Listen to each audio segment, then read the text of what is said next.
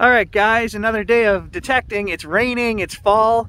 We are back on one of the very first fields that I ever detected. This was the site of like a 1930s schoolhouse, and there was stuff going right back to the turn of the century here. We've run every machine we've ever owned here, so I thought this would be a great place to come out and test out the Legend. We were getting all kinds of coins back in the day. Pickings are pretty slim right now, but we're gonna do at least an hour here. I'm waiting for a call from our new friend Doug, who wanted us to look for his great aunt's ring, and he says that he may be around this afternoon, and if so, we're going to shoot over there and try one more time to find that ring, put an hour in over there if we can. We're going to start right here testing the Legend in this field. Fingers crossed. I've got a good feeling there's still old coins here. We're going to find something.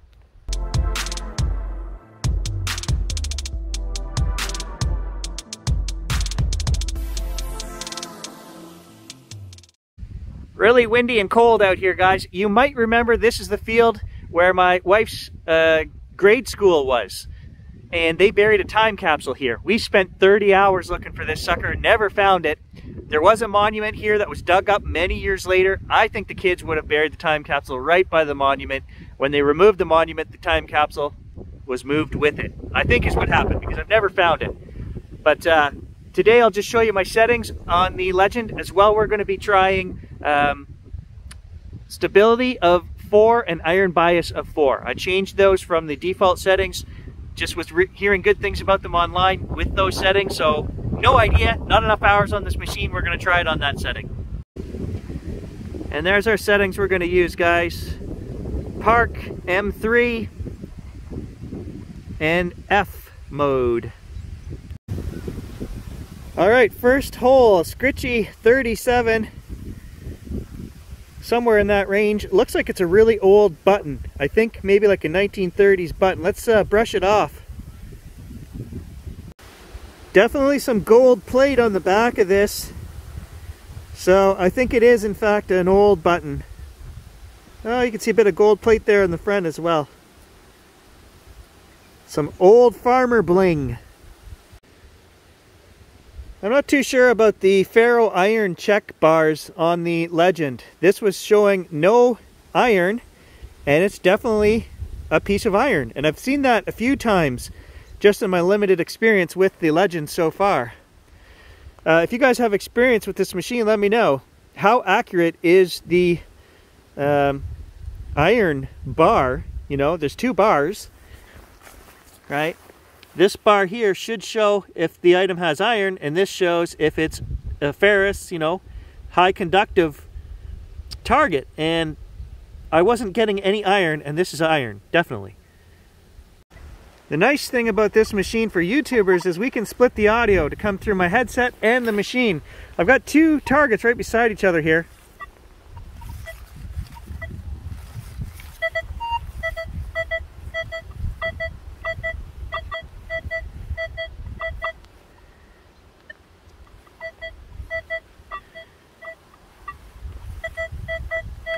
Two targets, both reading around 30.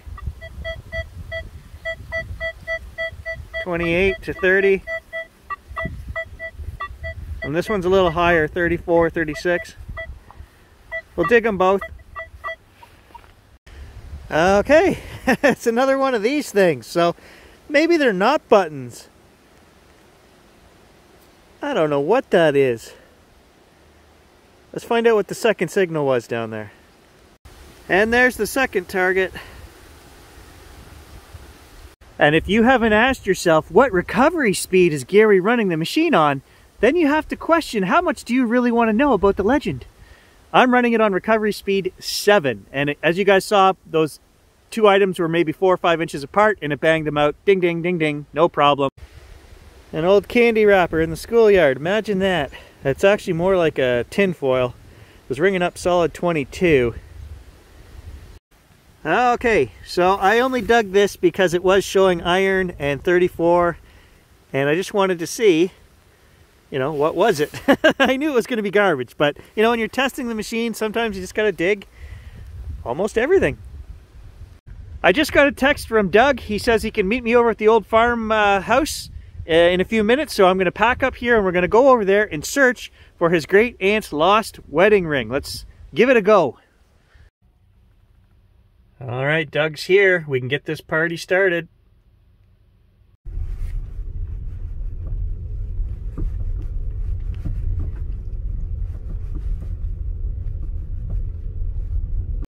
There's no orange powder. All right, we've got some Freshie here, guys. This is like a competitor to Tang or Kool-Aid from the 70s. Yeah. So, and a pocket full of nails. That's what we've dug in the first few holes. You're not missing anything. Lipton vegetable soup here, another old one. These guys seem to like to just take their tinfoil and scrumple it up and throw it on the ground. And then we got something green in here. Well, maybe copper. Copper wire, copper something. Let me just try that with the probe and see. Nope. A little further from the house, and we got some older items here, probably from the logging days. There's a little buckle, and then maybe part of a boot grommet, but where the shoelace goes through or whatever. And then a bunch of old nails. We were getting a really good signal in here, but it was a great big old square nail, so lots of stuff all over. All right, here's a cool one. Heavy old butt plate, brass butt plate off of a gun. We'll give that a bit of a cleanup. All right, so this buttstock is pretty interesting. There's no markings on it. There are square nails in it. We're just trying to figure out age. This might even go back to black powder era. We're not sure. Lee Enfield 303. We're not sure about this Tang on here. We'll have to do some research and find out. We're giving that to the research department here. Russ has got his Google going. He'll find out for us. Okay, so Doug's keen eyes here pointed out that there is a number 22 on the back of this butt plate. I guess it would be the bottom, the top. That would be the top of the butt plate. And we were looking at the nails here, as I would say, would have been, 18 something, the way they're corroded, and they were square. And then the square rib going right down the middle looks a little more modern as well, so I'm not sure. We'll have to do some research. Our research guy couldn't find anything, so. Well, we're gonna look up to 22. Suspenders, but when you go to shit in a hurry, they're problematic. That's going in my video, Doug. I know this. When I was working in, there's an old suspender clip, guys, probably from the logging days. And as Doug says, nobody likes to wear suspenders nowadays. Yeah, some kind of old horse tack here. So Doug says there's a bottle dump that he doesn't think is that old, but we're going to check it out because I told him quite often the older dumps are right underneath the newer dumps. So lead on, Doug. Yeah, fair enough. Big old fresh moose track. That's a big moose. Yeah, well, there is a lot out here. And you said that wasn't here yesterday, eh? Well, no, because I pushed all this yesterday. Oh, well, there you go. Came out to have a look at what you were doing this morning then. That's just for size. Yeah, leave it there for a sec, Doug.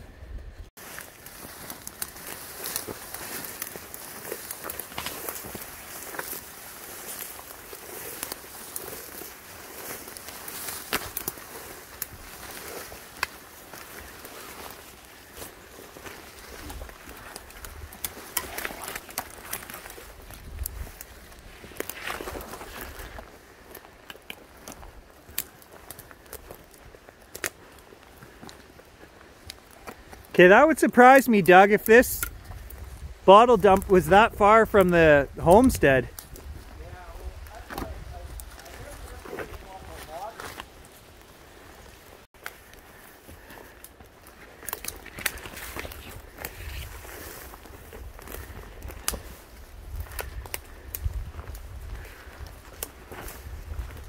Oh, there's a bottle right there, Doug.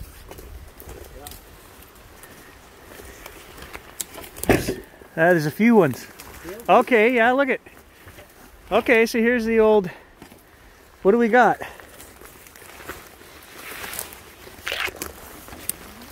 Screw top. Triple Crown. Hey.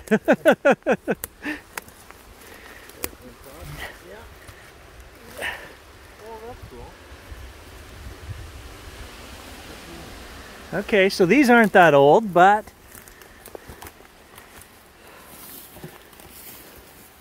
Broken porcelain over there. Oh, perfume. Yeah, would have the squeeze bottle. Oh, that's a cool find right there, Doug.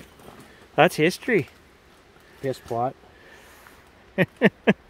Worn right out. That right there is a cool find, Doug. Yeah, that's kind of neat. Smell it. Anything in there? Well, there is an actual scent to it. Yeah. But Oh yeah, very faint. I couldn't describe it, but there is. There is a smell, but as far as what it is, Yeah. these are older. Here's a license plate. This should tell us right here. 71. So there's everything from 71 at least. I do see some stuff looks a little older. These are barrel rings. Yeah. But yeah, like here's the plates here too. That's a top off of a milk jug right there, isn't it? Or is 57. it? Okay, so we're between 71 and 57 here. Oh, there's a little. Oh, it's broken. Burdock blood. Oh, blood? Blood bitters. What is that? Blood bitters. There's a bunch of these bottles.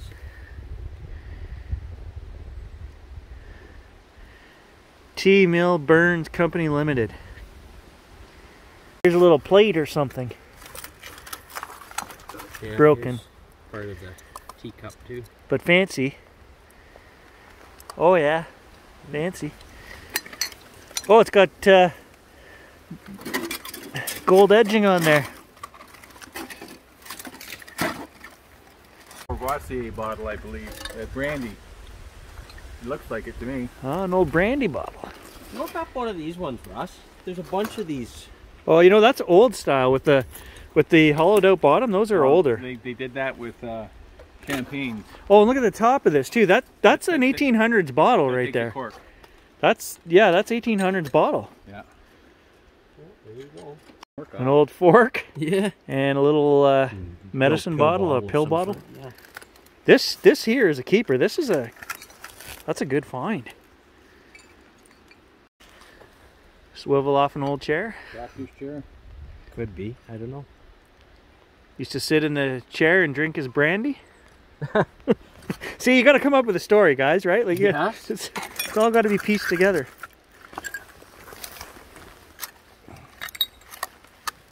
The old sardine tin or something. Hey, see this? That was one that my family made in Powassan. As far as we know, that's... Okay, with the star. And what year were they making those? 1897 the railway came through, and it was 2 years prior to that we moved here. And they quit building it 7 years after, I think. So right turn of the century then. Yeah. Yeah. Yeah, there's this goes right back. And Russ Blood bitters. Russ says that blood bitters is from the 1920s. The bottle style is from the 20s to the 30s. That's when they were using them. And is that for horses or humans? Burdock blood bitters. We'll check in with the research department in a minute here. There's lots more stuff to find. DC bricks for Daniel Clark, which were made in Powassan as well. I just forget the years. Would that have been turn of the century as well? Oh yes. Yeah, before 1900. Daniel Clark, okay. 1870s, Burdock Blood Bitters, Foster Milburn Company. What is blood bitters, Russ? I don't know. Oh yeah, syringe bottle. For animal medication. I was going to say that's veterinary medicine right there. I don't know how collectible those things are either. I've never found one. Let's put it that way, Doug. Yeah, I haven't seen one myself, so that's new.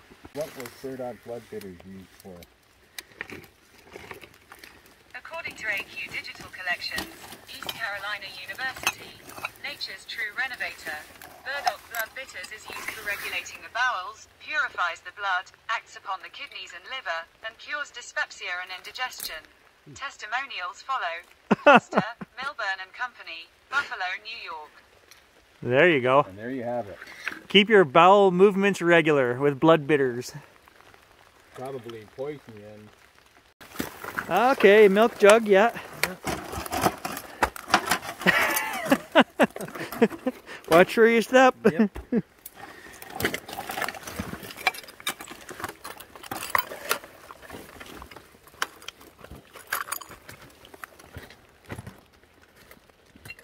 Yeah, the old Cerdo. Yeah. That's a good one. Oh yeah, That's the blue. modern, but Yeah. they're still really nice. Milk of magnesia. Put into your windowsill and let the sun come through, you know? Genuine Phillips, made in Canada. Phillips milk and magnesia. Yep. Keep it regular. Oh, look at this. We're going back in time here even more. 1932. That would have been probably on a Model T Ford or something.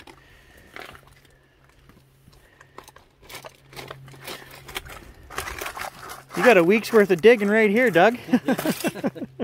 This is why I'm going to hang out with Doug, guys, because look at, he's got one of the original early settlement patterns in selected townships in our area, and you're saying these are very hard to get a hold of? They're hard to find, these books. There was only so many made, and the university would have copies, but obviously... Okay, well, we're going to be besties now, Doug. They wouldn't be parting with them. Great-grandpa Morrow, he's got a bunch of property, but that he got from the crown, but it was non-workable. Like this is in behind Scotty. And so that means it was returned with the triangle? Yeah, I have to check the thing here to tell you what the triangle. I knew Doug was a good guy to hang out with because he's got books. He's got that one's just for original land reverted to crown right there. Yeah, and those the open ones. And see, my other great grandfather. Okay, this is where they had the brick plant that we were talking 1895 or whatever it was you said? Well, which one is he? He is...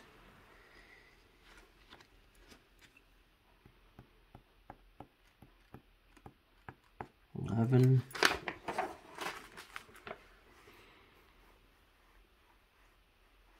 1887 and 1883.